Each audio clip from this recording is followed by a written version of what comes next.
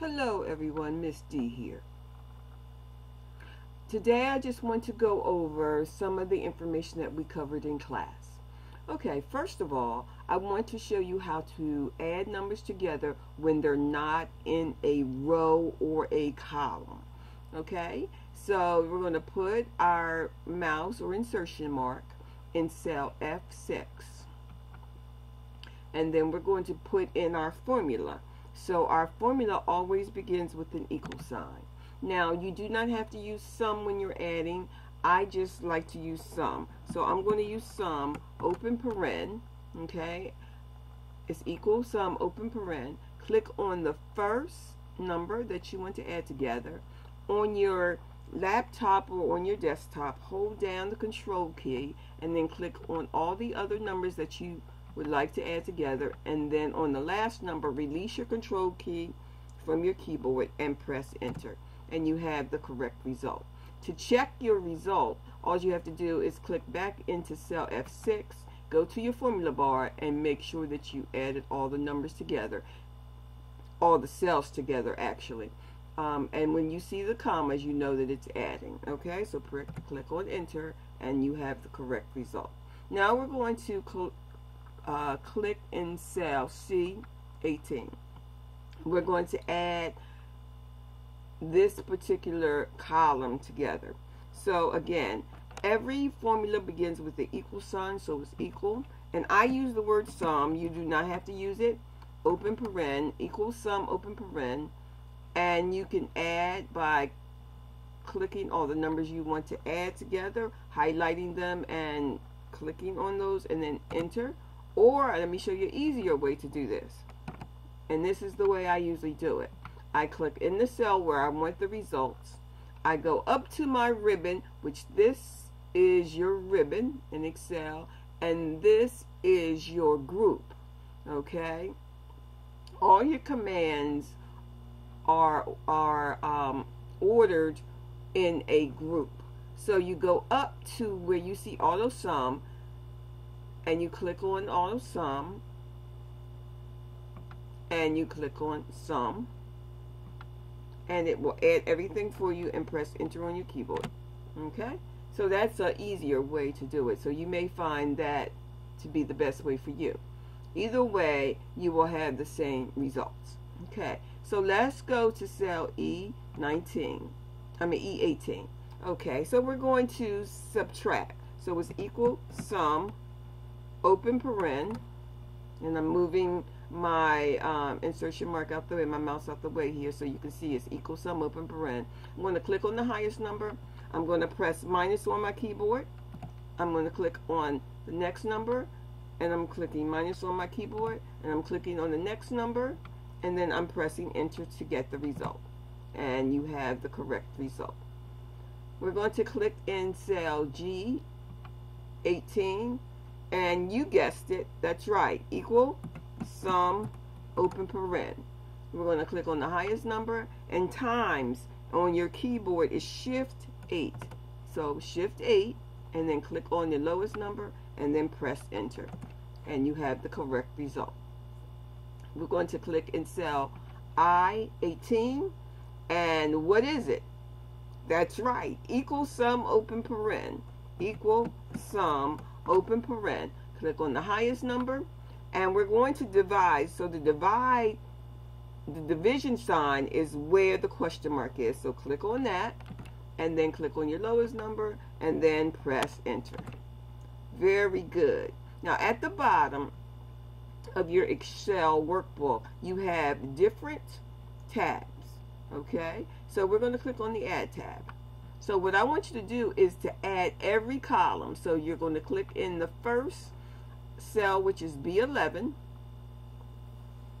and you know what column to add because it says total, and next to the total there's a blank cell, so that's where you're going to put your result. Okay, so I'm going to add this together the easy way. So I'm going up to my editing group, and I'm clicking on auto sum. Now I can just click in the middle of auto sum, and it will give me the result. You can see that it added all of my cells together from cell B5 to cell B10, and it tells you right here in the formula bar it's adding from cell B5 to B10, and it actually puts sum in there. This is why I put sum in, but you don't have to do that.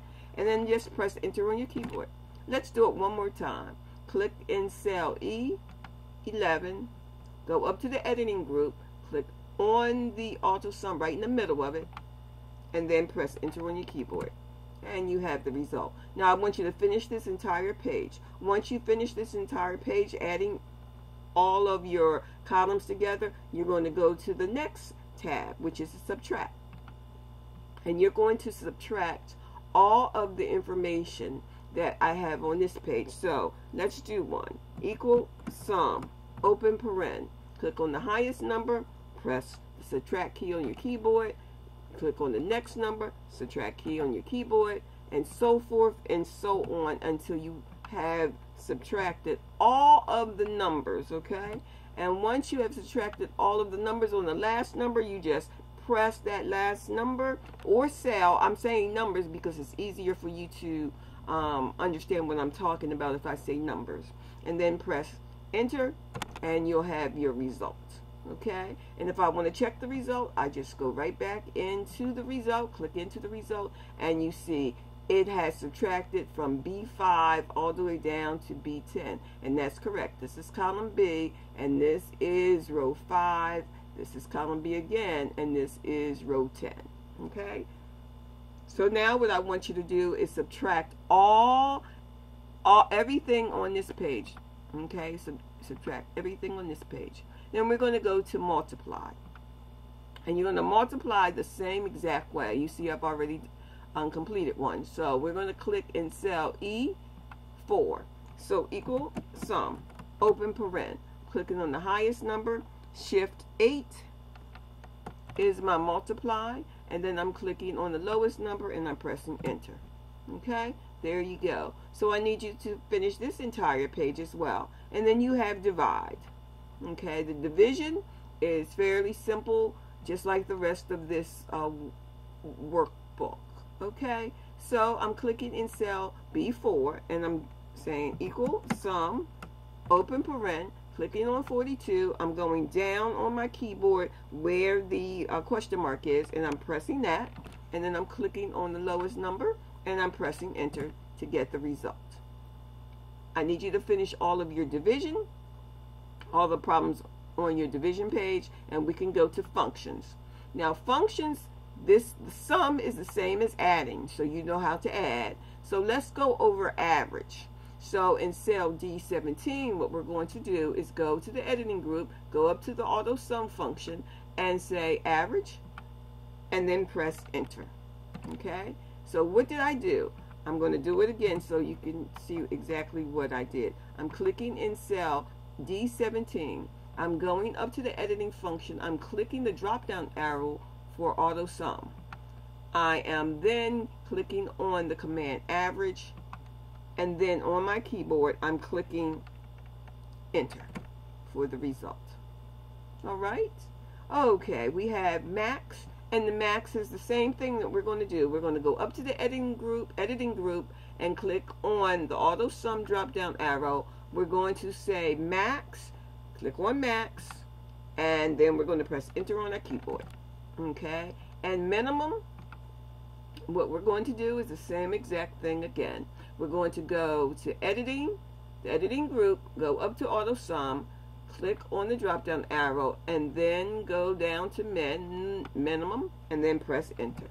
Alright, have fun, and I'll see you in the next lesson. Don't forget, you have to finish the test. Add, subtract, multiply, and divide. And your answers will come, your total answer for the row 14 will